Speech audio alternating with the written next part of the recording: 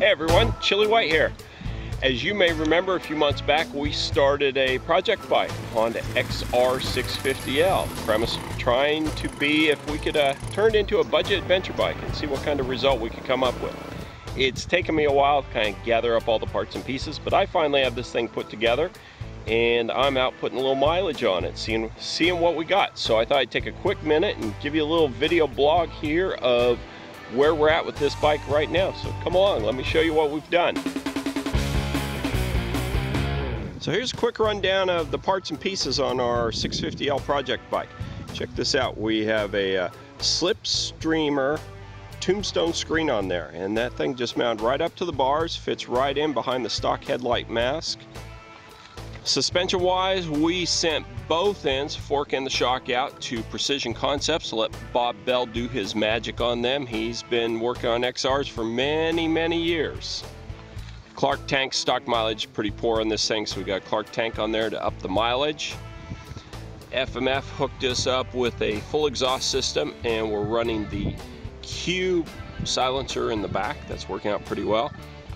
Check these foot pegs out. Those stockers are really wimpy. These are big 50mm pivot pegs, so they actually have the pivot action in them.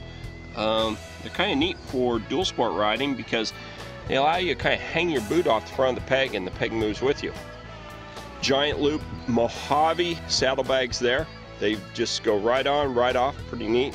Promoto billet rack combined there with that to give ourselves some extra luggage space. Over on this side you can see we've really taken all that smog plumbing off the motor.